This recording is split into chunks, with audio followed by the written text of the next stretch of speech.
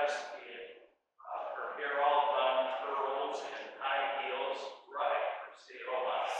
But the most amazing thing about this family was that the two brothers, Wally and Dee, they actually got along with each other. But you know what? That is not what God designed the family to be like. The main thing that God desires to see in a family is that a family remembers love each other, where they put each other's needs before their own, love one another, where they serve one another. God's plan for the family is that love, humility, and servanthood replace pride and selfishness and greed. Now, my first memories of family when I was a little child were ideal. Relatives, we lived within a few miles of each other. We saw each other often. I'd see cousins and aunts at church on Sunday. Some of you still do that, but for me that hasn't happened for many, many years. And we would visit grandparents on Sundays. We lived on a tree-lined street, knew our neighbors, and I thought all that was normal. I knew nothing as a child about families where there was violence, or alcoholism, or abuse. So as a child, I assumed that family was good for everybody. But you know what? There are a variety of experiences that people have growing up. Some growing up experience abuse, whether it's physical or verbal, emotional, even spiritual. Others, when they're a child, they lost a parent, or maybe both. They were very young. Some experience poverty when they grew up, or are victims of racism. Maybe you grew up in a foster home where there wasn't a sense of stability because there was a permanent family or school or home. And so we want to be sensitive to all of those experiences that we may have had in our first ideas of what a family may be, and sensitive to all of these various situations. You see, we're to understand the Bible not according to our experiences. Instead, the Bible informs us, instructs our personal experiences. And so the experience that you had in a family doesn't mean that God's desire is exactly like what you experienced. Doesn't mean that parents God as a father is like the parent that maybe you experienced. Instead, the Bible helps us understand what is right and what is good in our lives, and the Bible helps us understand what's wrong, what's hurtful in our lives. And so as we talk about families today, we shine God's word in the Bible on our families, and we will find some things that are not right and are not good. We will also see things that are right and are good in our families, and we celebrate when the family is working right as God designed families to be. So when is a family working as God planned? What does it mean that we celebrate families who love? Does the family that God wants look like the family on Leave It to Beaver? Is that the kind of world we're to live in? Now, I'm at the point in my life where my kids, they've grown. They're adults, women and a man. And they're growing up as done. It can be undone or done over. And as I look back on those years, I know that I haven't always been perfect dad. I haven't always felt my family be the kind of family that God wants. There were times that I did things, I said things that I wish I could take back. Times when I disciplined the kids much more out of my own anger or frustration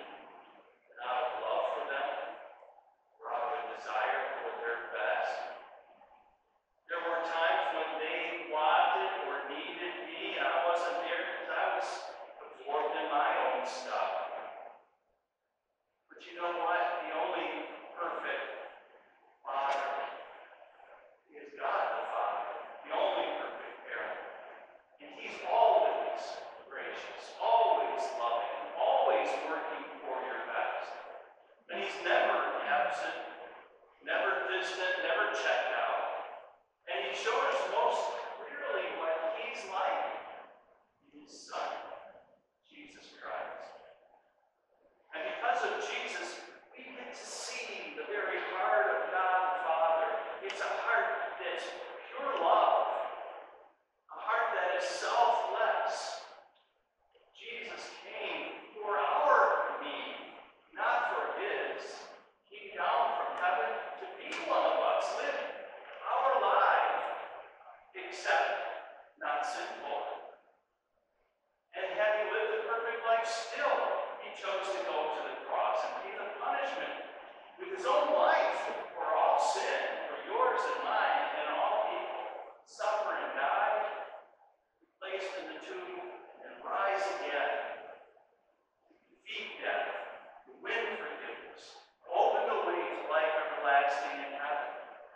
So our wrongs of selfishness and all that hurt in the family, Jesus offers forgiveness. And that forgiveness is free, won by him, not something we have to earn. And his forgiveness then enables us to forgive each other. His forgiveness enables us to admit our wrongs, come and confess, to heal those hurts in our family. His forgiveness enables us to be reconciled. God's plan for families is that his selfless love creates families who show that same kind of selfless love to each other. Dick and his son Rick Hoyt are an example of this. In 1962, Dick and Judy Hoyt gave birth to their son Rick. And during Rick's childbirth, his umbilical cord was wrapped around his neck, cutting off the supply of oxygen to his brain. He was diagnosed as a spastic quadriplegic with cerebral palsy. The doctors advised Dick and Judy to institutionalize Rick because he was never going to be anything other than a vegetable, they said. But Dick and Judy refused. They brought Rick home to raise him like any other child. Dick and Judy noticed that Rick couldn't comprehend what was going on around him, even though medical doctors continued to insist he was a vegetable.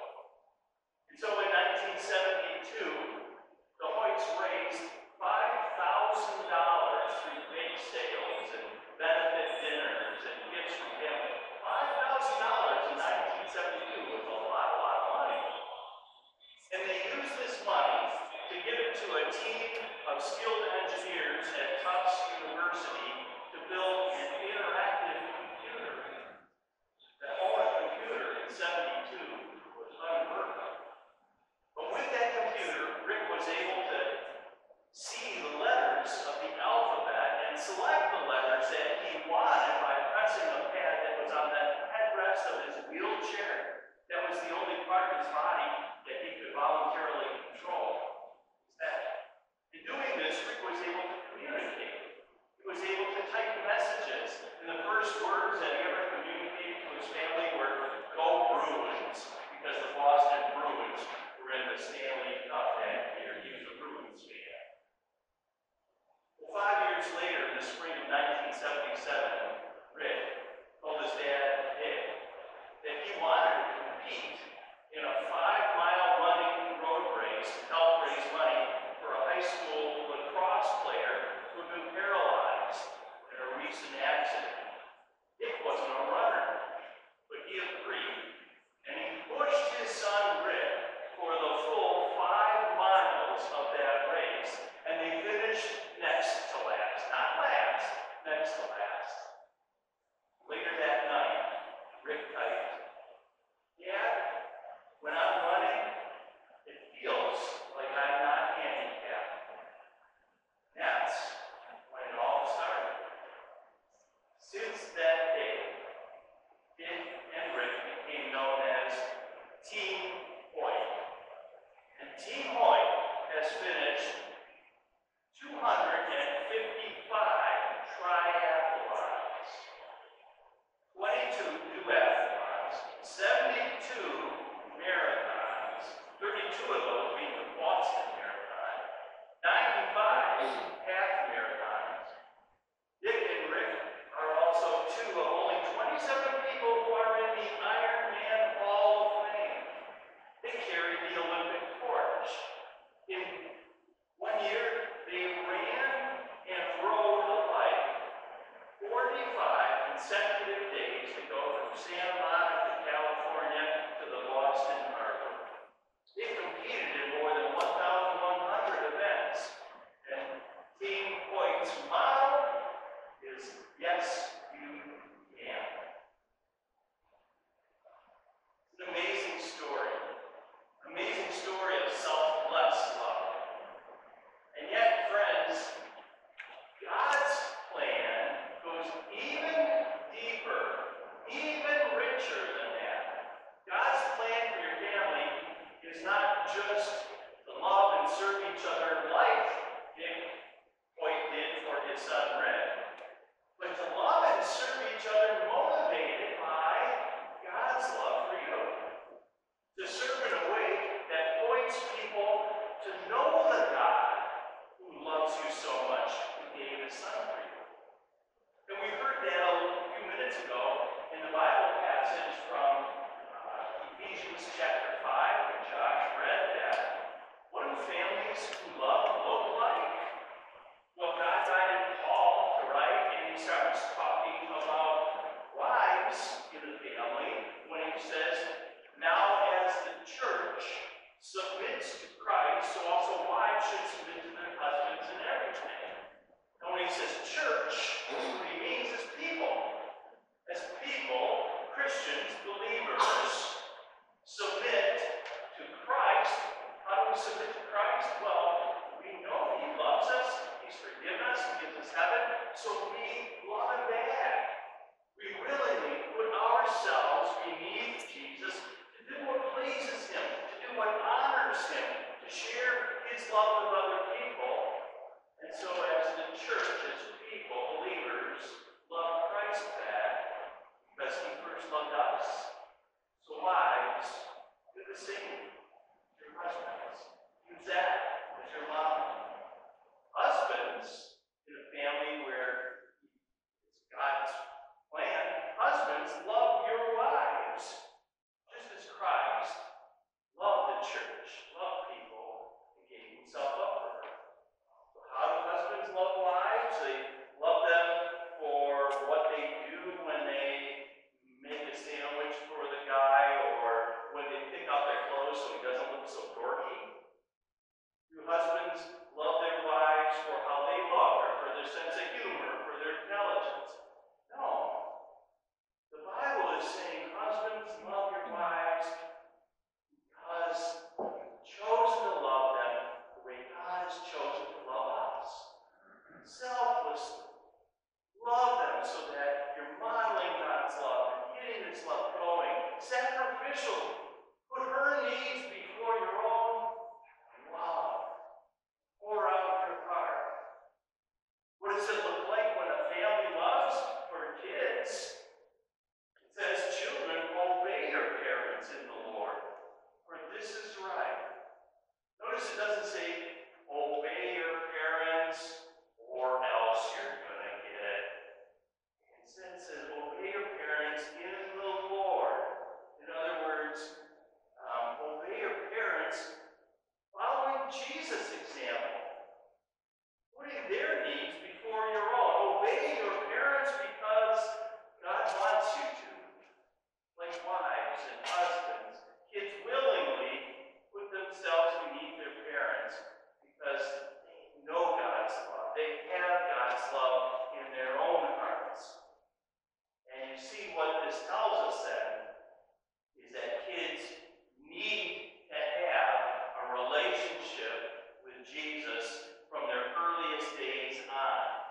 Parents, don't ever say, "Well, I'll let my kids go and they will decide when they're old enough whether they're going to follow Jesus or not." In baptism, God the Holy Spirit gives the gift of faith, and so parents feed that faith, grow that faith by giving them God's word. Kids need to know Jesus personally so that children and obey your parents in the Lord. Respond back to parents and don't follow them because it's right. It's a response to God's love. What do families who love look like? Well, for parents, God says, fathers, all parents, moms and dads, grandparents too, don't exasperate your children. Well, what exasperates children? Children get exasperated when they're used by their parents. Go get this, go do that for the parents' selfish needs. Or be quiet, you're embarrassing me. Whoever said that kids are there to make parents look good? What exasperates kids? When there's arbitrary, inconsistent, cruel treatment, no rules or boundaries, when there's all threats, no follow-through. It exasperates children when there's alcoholism or substance abuse, so that they don't ever know what to expect and they have no sense of security. Instead, God says, fathers, parents, bring them up in the training and instruction of the Lord. Bring them up in training and instruction of the Lord. 500 years ago, Martin Luther once said, nowhere does God in the Bible call us to train up children. What? Nowhere does God in the Bible call us to train up children. What he means is God doesn't require parents to have to teach them reading, writing, arithmetic, to provide soccer lessons and dance classes and all of that. Nowhere does God command children, parents, to bring up children. But Martin Luther goes on. God does command parents to raise up children in the Lord. That is, faith in Jesus, knowing the greatest love that they'll ever know, God's love. And if you're a parent, hopefully that is priority number one. That is what you're all about. That's why you're here this morning. See, you're free to raise up children with soccer, teams, and piano, and baseball, football, science, Olympiad, whatever it is that they're into. Raise them up so that they're successful and rich, and they pay for your retirement. It's okay to raise them up, except the priority is God's command. Raise them up in the Lord. And sometimes, soccer and wrestling or science Olympiad conflicts with raising them up in the Lord. And then God's command, giving them faith in Jesus, that takes the priority. See, the goal, friends, is not to have a Leave It to Beaver family, nor is it to have a Dick and Rick Hoyt kind of family. The goal is to have a family where people love each other as God loves us, putting each other's needs before our own because Jesus has done that for us. Praise God when that happens. Praise God for creating families who love. I invite you to join me now in a prayer when we honestly look at our own homes and we admit the condition of our hearts and our lives as we confess our sins to God. Together we pray. Dear God, we come to you because you love us overwhelmingly and you take pity on us when we mess up. Today we admit and confess to you that we have done wrong, sinned in what we've done, what we've thought, and what we've said. Our wrongs have damaged our relationship with you and resulted in divisions in our families. Forgive us for our selfishness, our thoughtlessness, that has driven wedges between us as husbands and wives.